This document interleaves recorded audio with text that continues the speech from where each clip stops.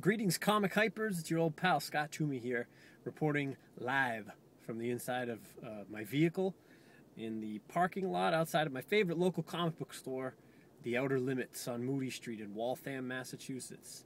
Highly suggest that you stop in and check it out if you live in the area, Central Mass, Eastern Mass, wherever in Mass.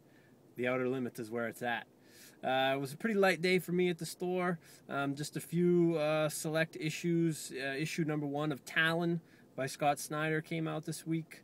If you read the 0 issue of that title last month, I enjoyed it quite a bit.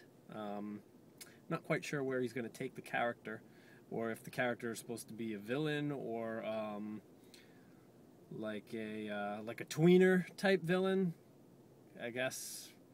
Or he's a good guy with the talons. I have no clue.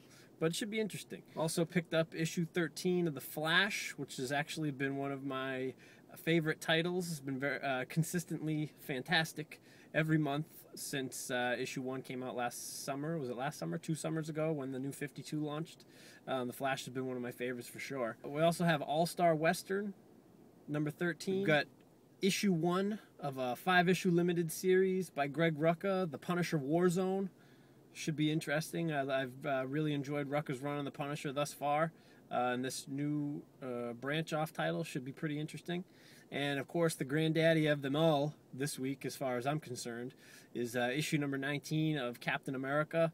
It is the last issue before they relaunch the character, quote-unquote relaunch, for the Marvel Now series. It's also going to be Ed Brubaker's last issue of Captain America. So we want to wish Ed well in his future endeavors, so to speak. We know he's going to concentrate a little bit more on his creator-owned titles like Fatale and Criminal and Incognito and stuff like that.